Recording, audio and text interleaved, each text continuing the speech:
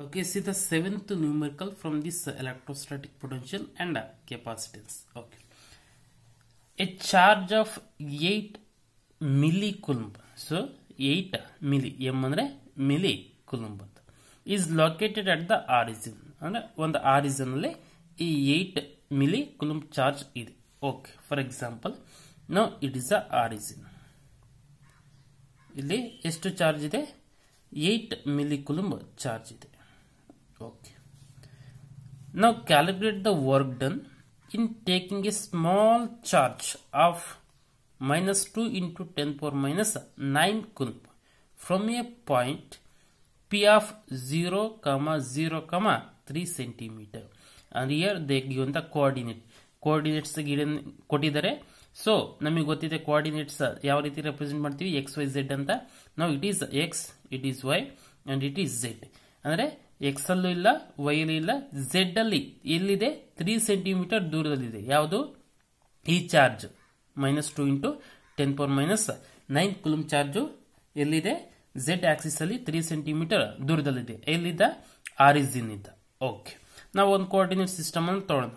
So we can take it as x coordinate and y coordinate and we can take z coordinate. Okay, coordinate system ಅಂತ ತಗೊಂಡಿದ್ದೀನಿ. x y ಮತ್ತೆ z Axis. ಈಗ ಈ minus 2 into 10 power minus 9 coulomb ಎಷ್ಟು ದೂರದಲ್ಲಿದೆ? 3 centimetre ದೂರದಲ್ಲಿದೆ. ಎಲ್ಲಿದ್ದ? Origin ಇತ್ತು. It is origin O. So ಎಷ್ಟು ಚಾರ್ಜ್ ಇದೆ? minus 2 into 10 power minus 9 coulomb ಇದೆ. Okay, now that is 0, 0, 3 centimetre ಅಂತ ಕೊಟ್ಟಿದ್ದಾನೆ. ಹಾಗಾಗಿ okay, next to A point Q 0, 4 centimetre 0 ಅಂದ್ರೆ ಈ ಚಾರ್ಜ್ ಎಲ್ಲಿದ್ದ?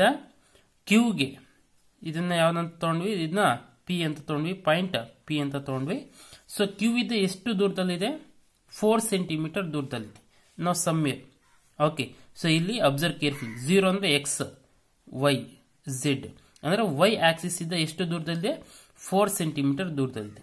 ಸೊ ಇಲ್ಲಿದ್ದ ಇದು ವೈ ಆಕ್ಸಿಸ್, ಇಲ್ಲಿದ್ದ ಎಷ್ಟು? ಒಂದು 4 ಸೆಂಟಿಮೀಟರ್ ದೂರದಲ್ಲಿ ಎಲ್ಲೋ ಇದೆ ಅಂತ ಅನ್ಕೊಳ್ಳೋಣ. So it is 4 centimetre. Okay, so 4 centimetre. Next via A point R that is 0, 6 and 9. Observe carefully. ಅಂದ್ರೆ ಅದು ವೈ ಆಕ್ಸಿಸ್ ಇದ್ದ 6 ಸೆಂಟಿಮೀಟರ್ ದೂರದಲ್ಲಿದೆ ಅಂಡ್ ಝೆಡ್ ಆಕ್ಸಿಸ್ ಇದ್ದ 9 ಸೆಂಟಿಮೀಟರ್ ದೂರದಲ್ಲಿದೆ. ಅಂದ್ರೆ ಸಾರಿ, it is not the 4, it is the what? 4 centimetre. ಅಂದ್ರೆ point Q, this is the point Q and ಅಲ್ಲಿದ್ದ ಅಲ್ಲಿಗೆ ಎಷ್ಟಿದೆ ಡಿಸ್ಟೆನ್ಸ್? 4 ಸೆಂಟಿಮೀಟರ್ ಇದೆ. ಅಂಡ್ ವೈ ಆಕ್ಸಿಸ್ ಎಷ್ಟಿದೆ? 6 ಸೆಂಟಿಮೀಟರ್ ಅಂಡ್ ಝೆಡ್ ಆಕ್ಸಿಸ್ ಇದ್ದ ಎಷ್ಟಿದೆ? 9 ಸೆಂಟಿಮೀಟರ್ ಇದೆ. So this is the 9 centimetre. So 9 centimetre. ಅಂದ್ರೆ so this is what?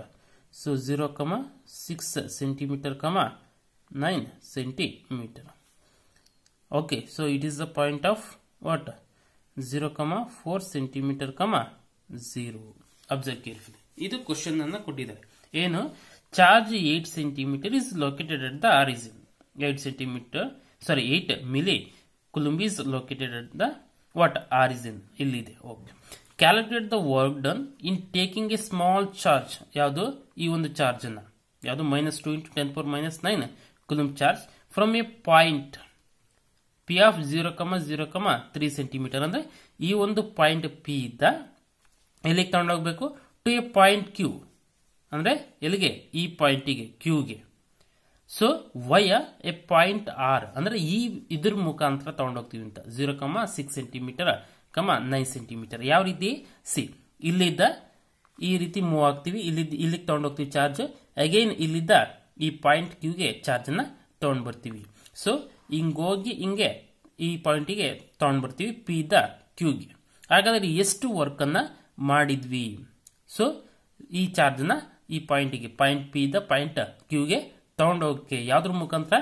Point R ಮುಖಾಂತರ. ಈ ಪಾಯಿಂಟ್ ಆರ್ ಮುಖಾಂತರ ಇಲ್ಲಿಗೆ ಕ್ಯೂಗೆ ತಗೊಂಡೋಗೋದಕ್ಕೆ ಎಲ್ಲಿದ್ದ? ಪಿ ಇದ್ದ ಎಷ್ಟು ವರ್ಕ್ ಅನ್ನ ಮಾಡಿದ್ವಿ ಅಂತಕ್ಕಂಥದ್ದನ್ನ ಫೈಂಡ್ ಔಟ್ ಮಾಡಬೇಕು. Observe carefully. ನಾವು ನಮಗೆ ಗೊತ್ತಿದೆ ಇಲ್ಲಿ. So first the point P is at the distance of what 3 centimeter. We can say that is D1. So D1 ಅಂತ ತೊಗೊಳ್ತೀನಿ. Point P is at a distance of what 3 centimeter. 3 centimeter. So that we are taken as from the origin, from the origin. Okay, so that we are taken as what D1 is equal to 3 centimeter. ಅದೇ ರೀತಿ now point Q is at a distance of what 4 centimeter. Point P is a point Q is at a distance of 4 centimeter from the origin. So therefore D2 is equal to 4 centimeter. ಅದನ್ನ D2 ಅಂತ ತೊಗೊಳ್ತೀವಿ.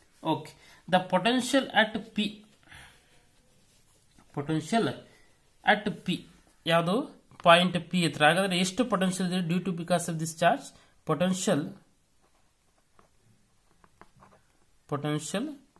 At P is V1 ಅಂತ ತಗೊಳ್ತೀನಿ.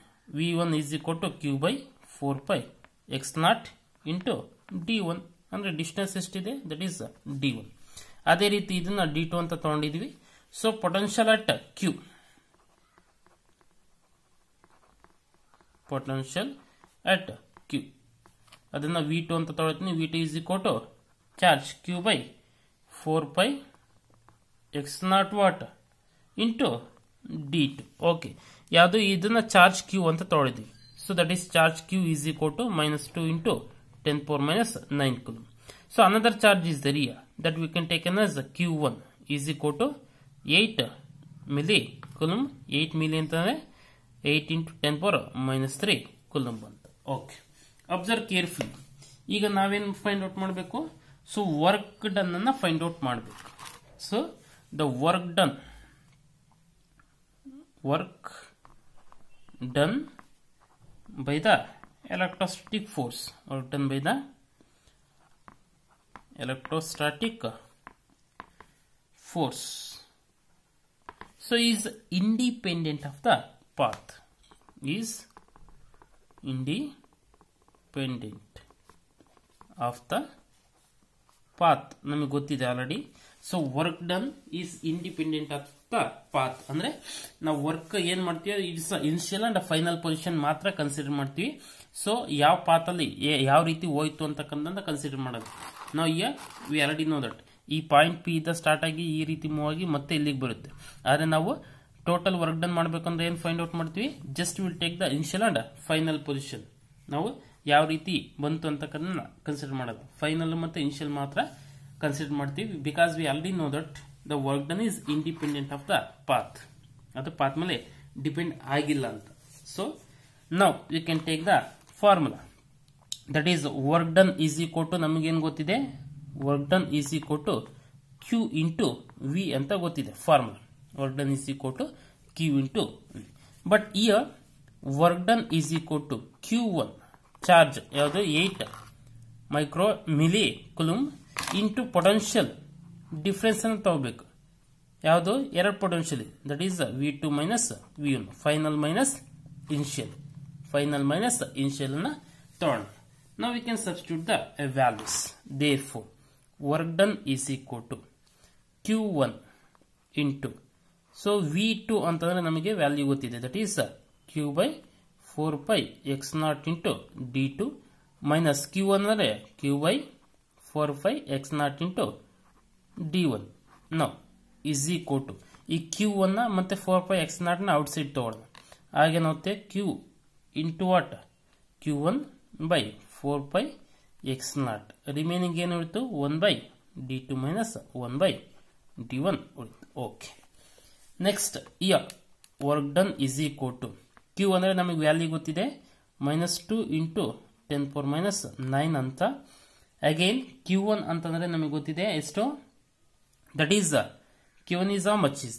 So 8 milli ಕುಲುಂಬ್. 8 milli ಕುಲುಂಬ್ ಅಂದ್ರೆ 8 into 10⁻⁻3 into C 1/4 pi x naught 1/4 pi x naught ಅಂದ್ರೆ ನಮಗೆ value ಗೊತ್ತಿದೆ 9 into 10 power 9 ಅಂತ 9 into 10 power 9 ಅಂತ ಗೊತ್ತಿದೆ. Again you can substitute the value of what 1/d2 d2 ಅಂತಂದ್ರೆ ಎಷ್ಟಿದೆ 4 ಸೆಂಟಿಮೀಟರ್ ಇದೆ. ಇನ್ ಟರ್ಮ್ಸ್ ಆಫ್ ಮೀಟರ್ ಅಲ್ಲಿ ಬರೆದ್ರೆ ಏನಾಗುತ್ತೆ it is 0.04 out. So 4 centimetre is equal to what 4 into 10 power minus 2 meter. So ಅದನ್ನೇನು ಬರೀಬಹುದು 0.04 metre ಅಂತ ಬರೀಬಹುದು. Okay 0.04 metre. ನಾವು we can substitute 0.04 minus 1/d1 ಅಂದ್ರೆ 3 ಸೆಂಟಿಮೀಟರ್ ಇದೆ, ಅದನ್ನ 0.03 ಮೀಟರ್ ಅಂತ ಬರೀಬಹುದು. Observe carefully. Now we can multiply this. W is equal to means work done is equal to ಇಲ್ಲಿ so 10 power minus 9 ಇದೆ. Again here 10 power plus 9 10 power minus 9 10 power plus 9 ಏನಾಯ್ತು cancel ಆಯಿತು.